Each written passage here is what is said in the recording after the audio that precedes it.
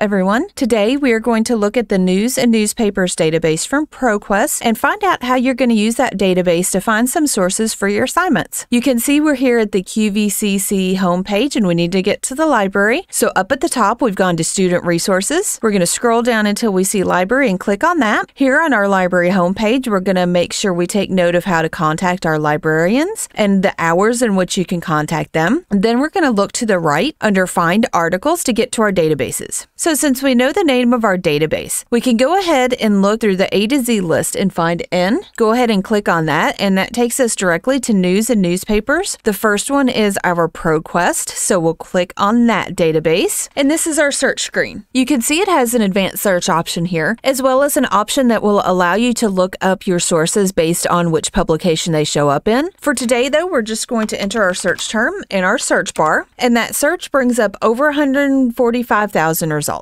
Obviously, we need to start narrowing this down a little bit. So directly under the number of results we have there are ways which we can start to narrow down our options. A good way to narrow down for this particular search is by entering a date range. So we click on Enter Date Range, and then we can either type in or we can use this box to go ahead and choose the dates that we're looking at. Right now, we're going to leave the to option blank, but there may be some instances where that could be helpful to you. We're going to click Update, and you can see that brings us down to 37,000 results. We also say just want to look at newspapers, and so now we're down to 19,000 results. And you can continue to look down this left-hand side and use any of these boxes to go ahead and continue narrowing your search down. For now, though, let's just go ahead and look at this first search result. And you can see here at the top, here is our title.